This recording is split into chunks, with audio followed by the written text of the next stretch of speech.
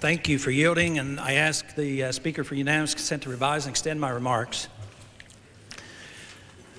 If I could be convinced that this piece of legislation was truly the honoring of a user fee, I believe I could give it some support. I believe user fees and trust funds may be a way to go in many of the areas of our system that overtaxes and overspends. But I have come to the conclusion that this so-called reinstatement is a tax increase.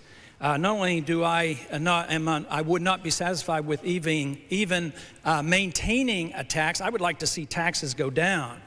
The fact that there will be $2.7 billion more extracted from the American taxpayers, I feel compelled to oppose this piece of legislation. But at the same time, I would like to put in a good word for the trust funds.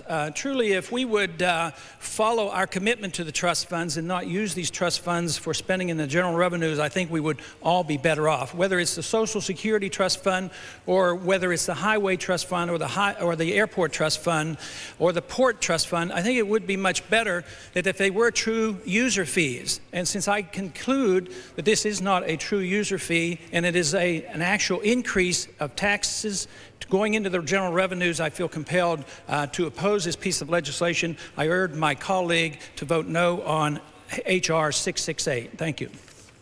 Seeks recognition.